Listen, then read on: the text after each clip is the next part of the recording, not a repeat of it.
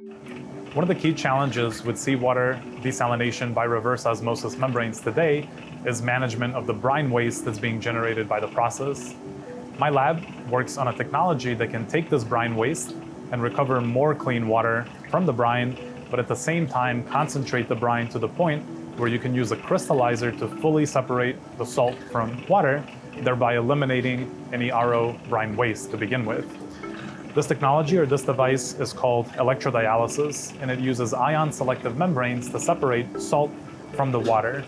The way it works is we take a simulated or a model reverse osmosis brine and feed it to the device, and this device generates two different streams.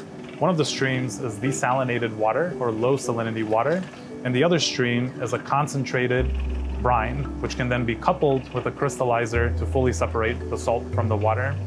So let me show you how this technology works.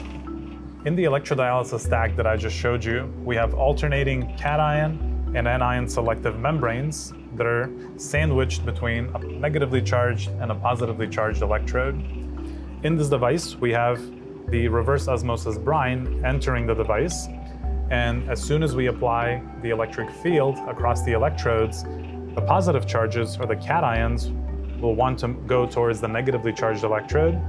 They can easily go through the negatively charged membrane, but they'll be mostly blocked by the positively charged membrane. The negative ions, or the anions, they can easily go through the positively charged membrane, but they'll be blocked by the negatively charged membrane. This leaves behind a stream of purified or desalinated water and also concentrated brine streams. The problem here is that conventional membranes, when they're met with these extremely charged concentrations, they will lose their selectivity. So some of these cations begin to sneak through the positively charged membrane. Our technology, we developed new types of ultra high charge density membranes that allow more of these ions to be blocked by the membrane, thereby increasing the concentration of the brine stream even further.